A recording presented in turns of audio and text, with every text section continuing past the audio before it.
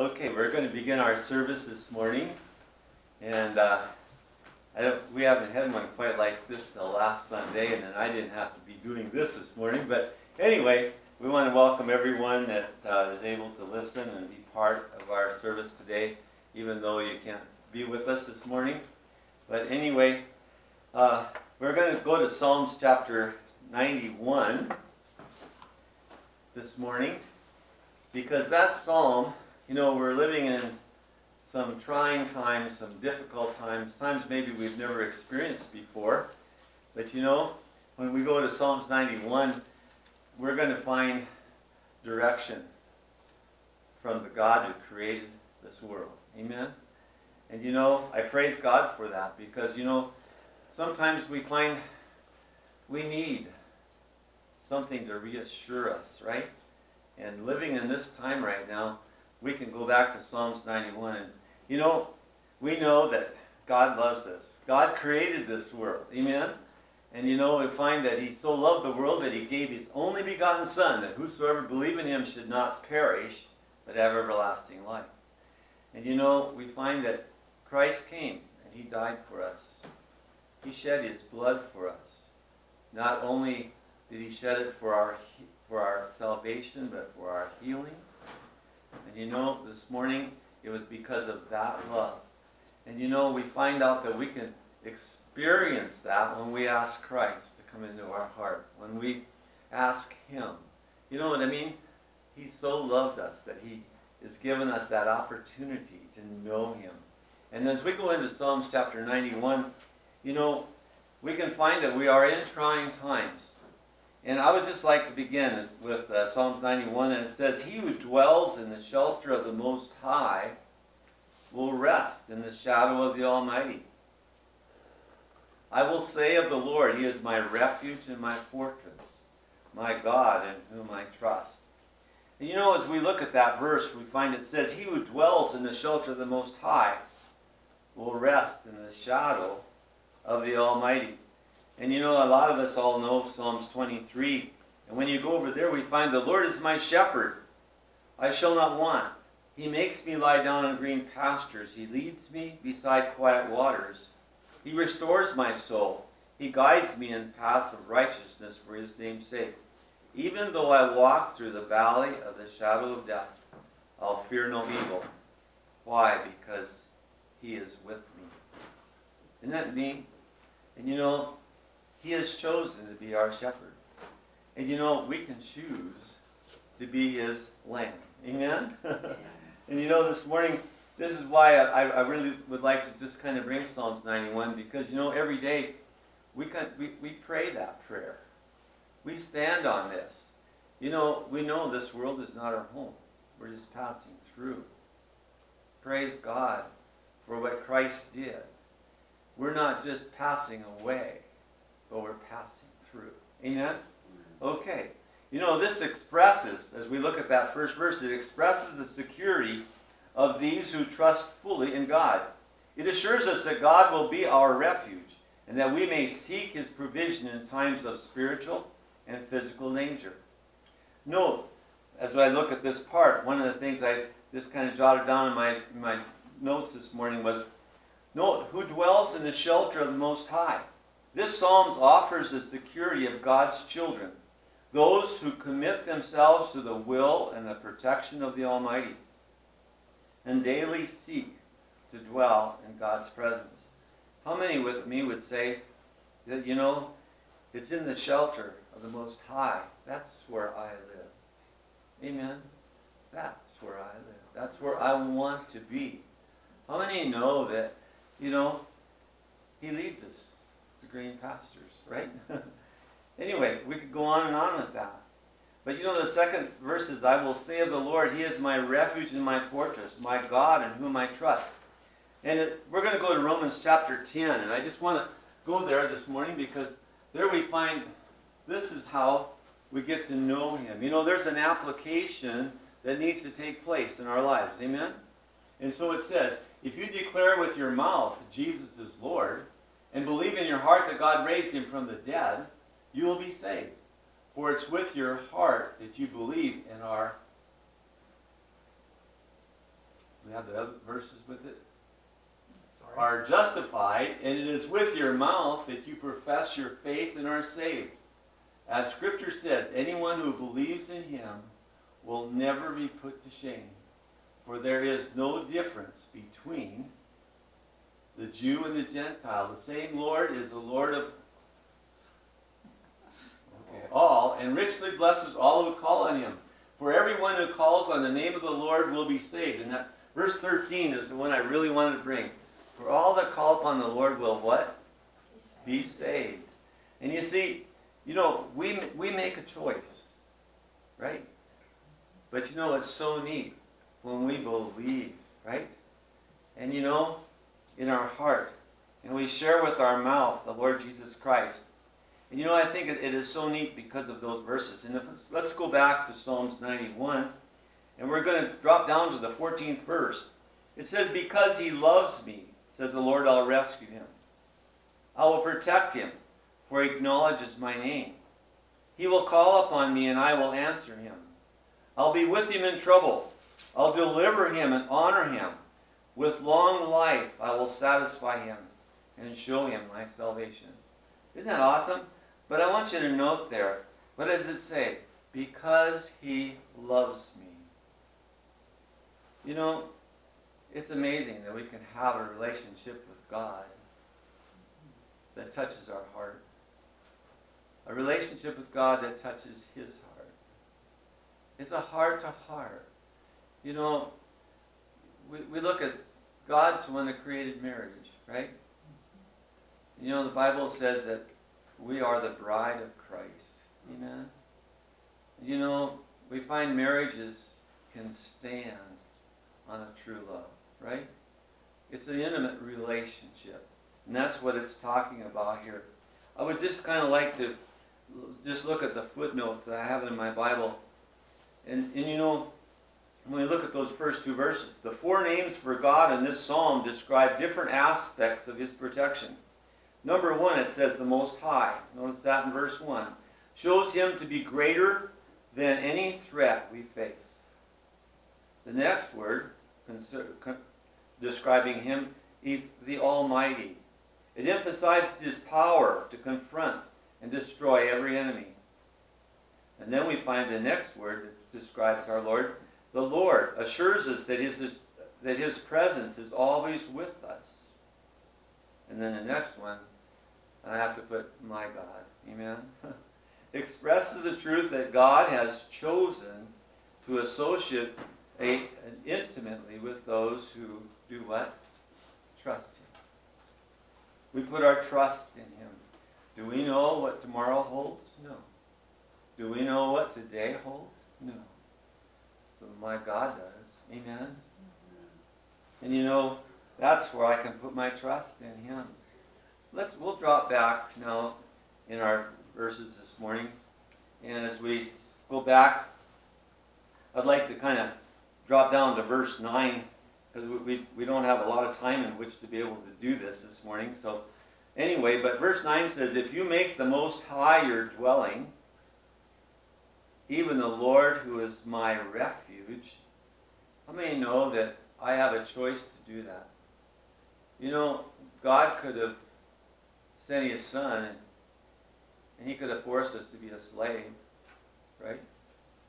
But he chose us to be a son, a daughter. But he has given us a choice. Then it says, if we make that choice, it says, then no harm will befall you. No disaster will come near your tent, for he will command his angels concerning you. And you know, when I look at that part, I think, wow, it is so awesome what he says he'll do. He'll command his angels, you know, if we make him our choice. And then I go back and I look under, you know, I look at that verse, he who dwells in the shelter of the Most High. Notice the covering here. And then, you know, as we go down, we can go on down with that deal, but when we look at verse 10, it says, then no harm will befall you. No harm will befall you. You know, what that really speaks to me is that nothing can happen to a faithful servant without my God's permission. Amen. Amen. Nothing can happen without my God's permission.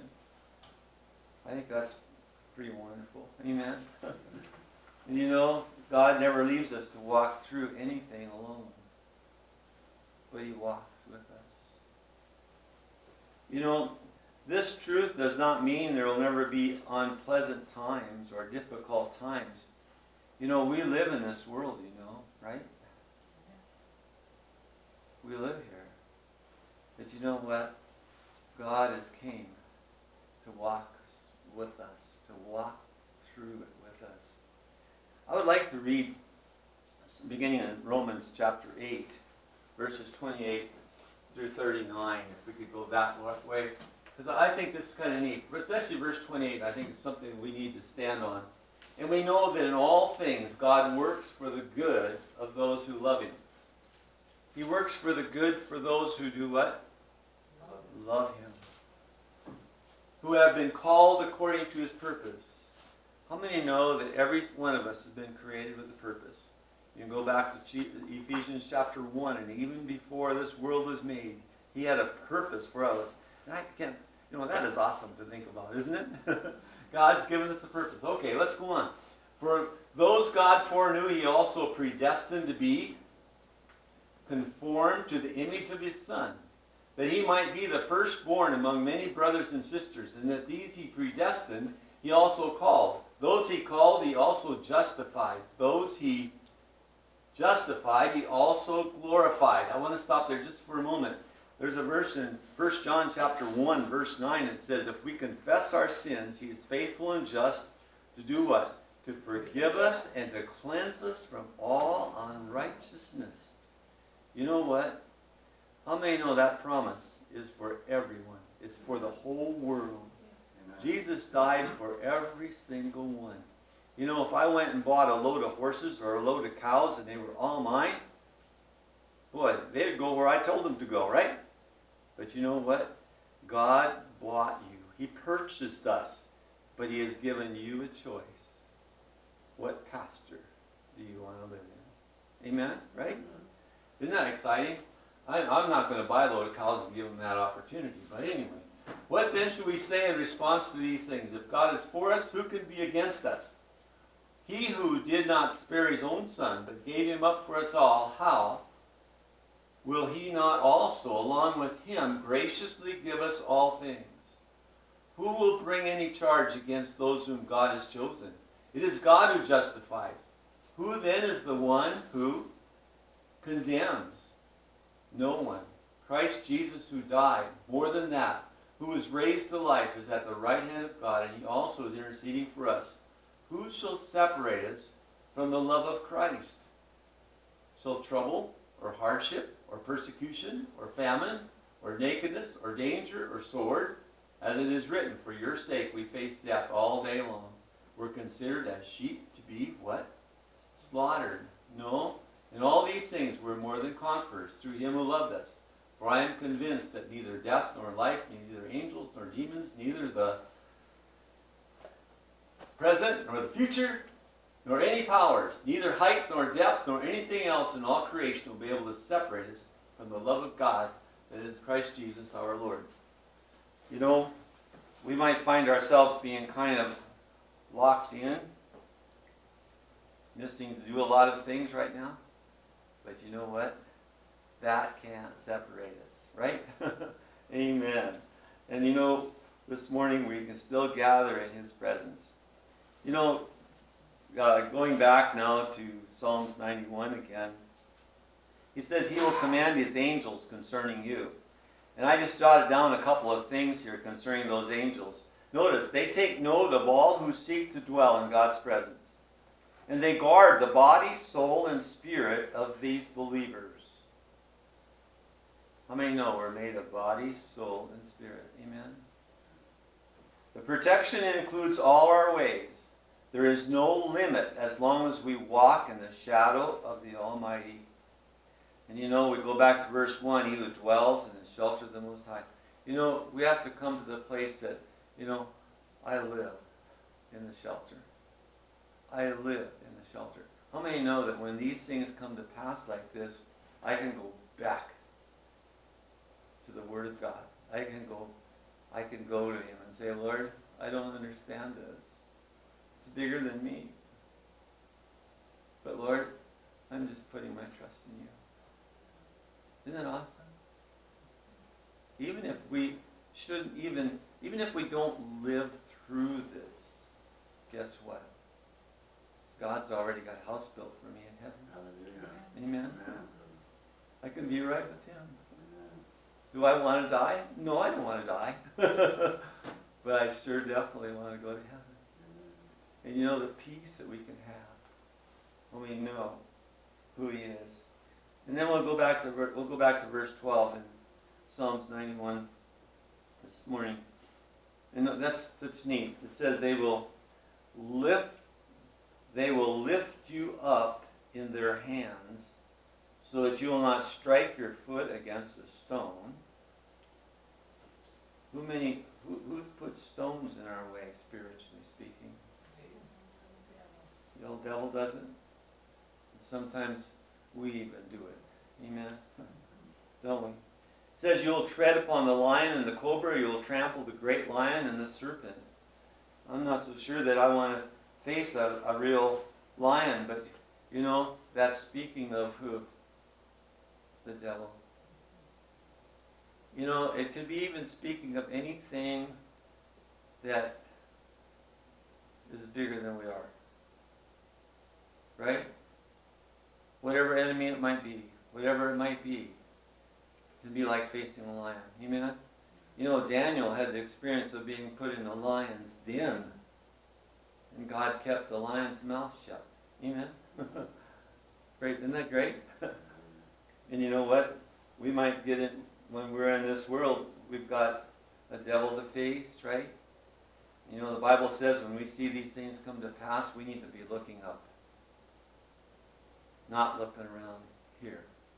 Amen? We need to be looking up. What does that mean? You know, sometimes our lives are so filled with earthly things, with earthly plans, with earthly thoughts. But you know, we never need to forget this life, this world is not our home. We're passing through. Amen. We've got a job to do here. Yes, we have to keep up this physical body and our families and all that kind of stuff when you think about that. But at the same time, we are to be, you might say, a reflection of God's love. A reflection of the light of Jesus Christ. And you know, a lot of these things come upon our world and come upon our lives that would tend to try to shadow that out, right? You know, the 12 verses is they give us support as we face spiritual enemies.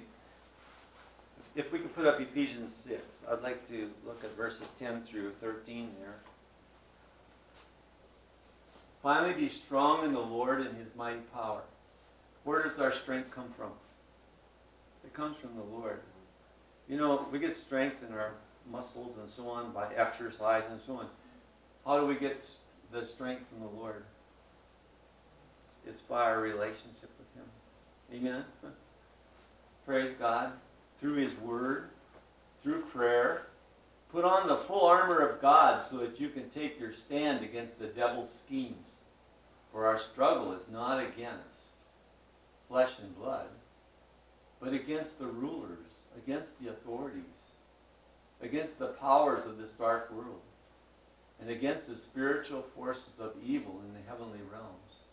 Therefore, he says, put on the full armor of God, so that when the day of evil comes, you may be able to stand your ground, and after you've done everything, to stand. And you know, it's so important that God has given us the power of the Holy Spirit. He's given us His Word. He's given us everything that we need. And you know, we can look at the world around us.